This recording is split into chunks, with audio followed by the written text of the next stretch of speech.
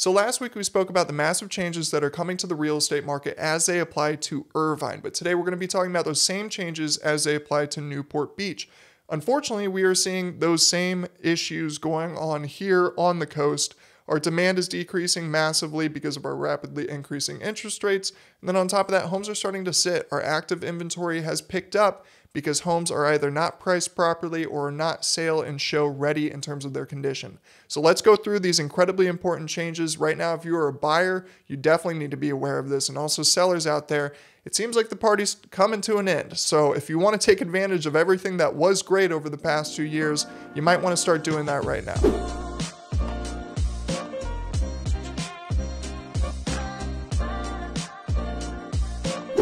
It's Andrew Parker, your real estate agent here in sunny Southern California, helping you with your real estate needs. If you or anyone you know is looking to buy or sell around Orange County, feel free to give me a call. I would be happy to help out. Also, by the way, last I checked, we're at like 95 subscribers, which just brings a single tear to my eye because we are trying to get to 100 by the end of the year. We're so close to doing it, so if you haven't joined the crew yet, join it. Shame on you so far, but you can fix that problem right now. If you've got kids, make YouTube accounts for your kids. Have all of them subscribe too. That would be great too.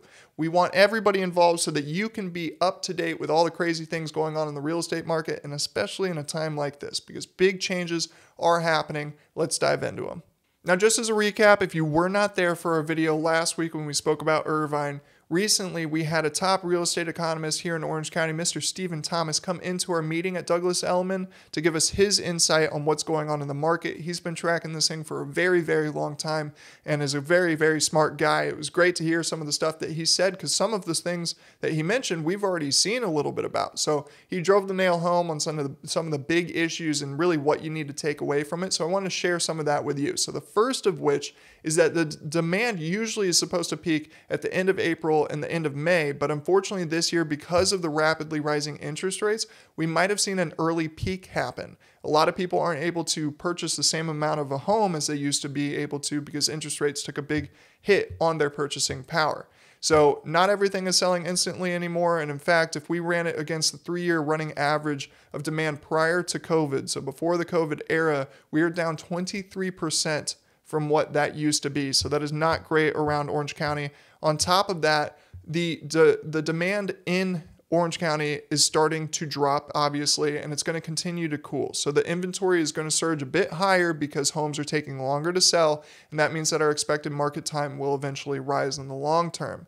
So the most important thing that you can do right now in his mind is arrive at the asking price quickly so that you are not the overpriced home on the market, because right now, in his words, the market will start, or inventory will start to pick up based on the overpriced homes that are not selling. You don't want to be that. You want to price your property properly so that you can get the amount of money you want in a fast amount of time. All right, let's start things off with the new listings that were brought to the market for Newport Beach in the month of April 2022. So we were down actually to 90. We fell from 121 back in March, which is a 26% decrease month over month.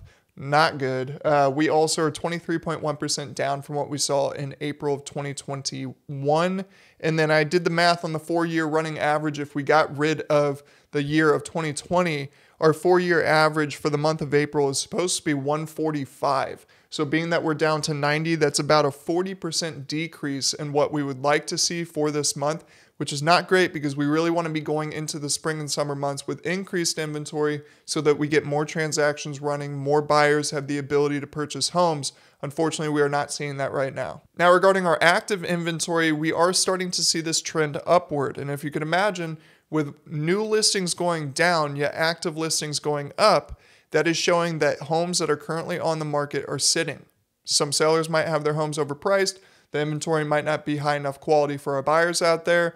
And really, as we all know, interest rates have been rising so rapidly that our buyers have a lot less purchasing power. So this could be exactly why this is going on. Now, we are still lower from what we saw in our April of 2021, which was at 197. We are down 25% from that.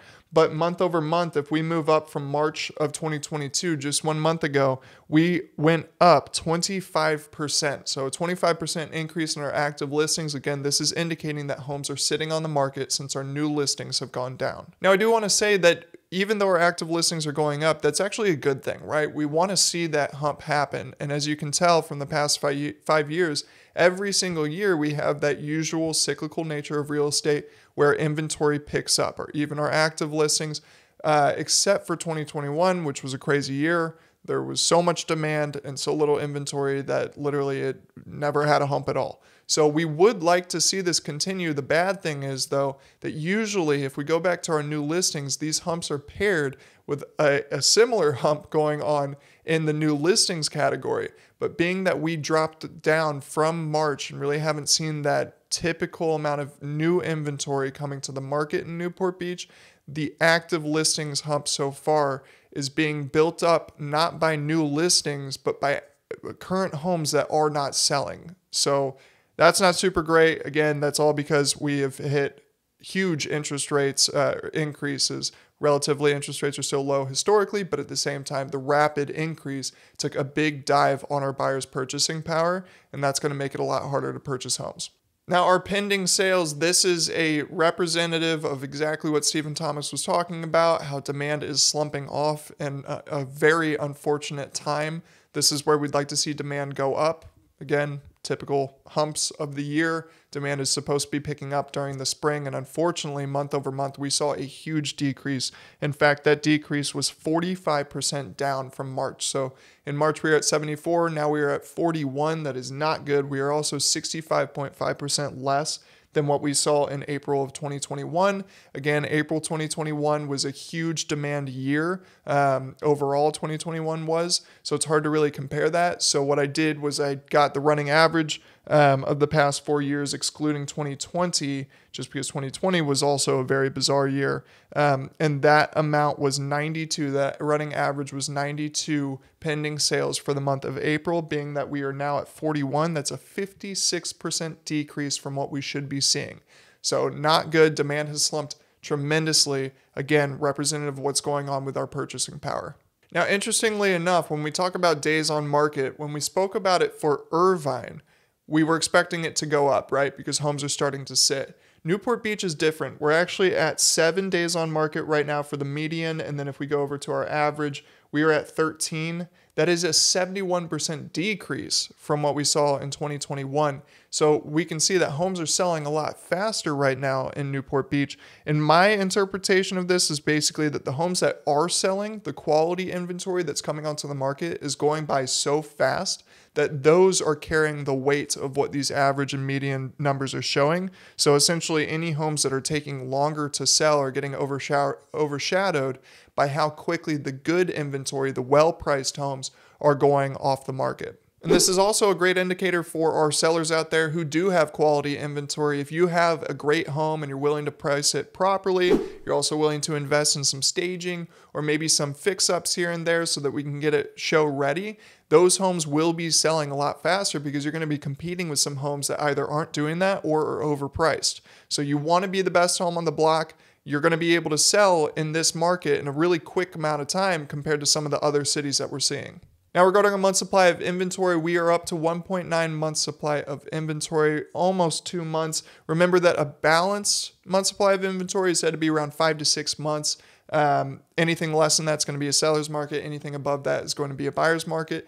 In Newport Beach, we've been rocking a seller's market for a while now, just about 2 years. So it is good to see this push up a little bit. Now, I wouldn't get carried away, buyers. You're not going to be able to get everything that you want necessarily with each home. This doesn't mean that everything's swayed in your favor yet, but it is leaning that way a little bit more. So if we start to see this thing come up a bit more, then maybe you'll start to get that negotiating leverage that you used to have in 2019 and 2018. But the reason why this thing is going up is because, again, our demand is lowering due to the purchasing power hit that we just took with all the interest rate increases that were super, super rapid. And then on top of that, our active inventory is also increasing. So this is going to make our month supply also increase. Our median price per square foot is now up to $1,130 per square foot. That's a 31.4% increase on the median. And then if we go over to our average, we are up to $1,367. And this is a 32.5% increase in what we saw in April of 2021. So price per square foot still rocking very high. We did see a big drop from February into March, but shot right back up to a nice $1,300 per square foot in Newport Beach. Now, our sales to list price percentage is up to 100% on the median level. And if we go over to the average, we are at 100.8%. This means that homes on average in Newport Beach were selling for just 0.8% over the original price. This does show that homes are still getting into some bidding wars out there. Buyers are super eager to purchase your property and are willing to spend a lot. Being that this is an average, that obviously means that some of these homes were selling for much more than their original listing price, and that's the importance of listing your home very well to begin with. And finally, we get to the median sales price. We are at $2.9 million for Newport Beach. That is an 18.7% increase from what we saw in April 2021. And then if we pop over to the average, we are up to $3.6 million for the average sales price in Newport Beach. That is a 15.7% increase from what we saw in April of 2021. And this is kind of the same conclusion that we got to get to when we spoke about it for Irvine of last week. When is enough enough? Right? You're able to sell your home on average for $3.6 million, yet we are seeing a huge hit on the purchasing power due to rapidly increasing interest rates. And then also we saw a big hit on the amount of demand that is in the city. As you can see, if we pop back over there, a massive, massive drop that was 45% down month over month, and also 56% down an average April for the past 4 years. So it's kind of the call you got to make, right? Like, sure, things could continue to go up, but at the same time, if you have fewer people that are able to purchase the home, now you're going to be running into different negotiations where the buyer might actually have a lot more leverage than they used to. So if you have a home in Newport Beach and you're interested in selling, I'd say that now is a great time to take advantage of it. Additionally, like we talked about with Irvine, our inventory is picking up a bit with the active listings. Some of those homes that are not selling are going to have to come to Realty and lower their prices or make their homes more appealing to buyers out there. And that could help you as a seller because, again, the issue has not been over the past 2 years, can I sell my home? It's been, where do I go to next? So luckily, more options are coming available and will hopefully be priced better by agents as well as the sellers. So hopefully we see that for you, but this would be a really good time to take advantage of these prices, the speed of the market, and get into a new home quickly. That's been Market Monday. Thank you so much for watching. If you found this video useful, please consider leaving a like and subscribing to my channel. It helps me out a ton. Also, be sure to follow Andrew Parker Realty on all social media for more property tours, market updates, and real estate tips. And finally, if you have any questions or comments of your own, be sure to leave them in the comment section below or shoot me a DM. I would be happy to respond or make a video answering the questions that you guys have. All right, I'll see you in the next one.